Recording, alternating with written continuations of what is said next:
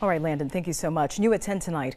The city of Topeka is looking to sell some land. The properties are currently in the city's land bank, and right now the city has 6 pieces of land they want developed in 3 districts. Take a look at your screen right now. There's 5 properties between downtown and central Topeka, and another in East Topeka. The 6 currently available range from $420 for Lane Street property to just over $40,000 for the South Kansas Avenue parcel.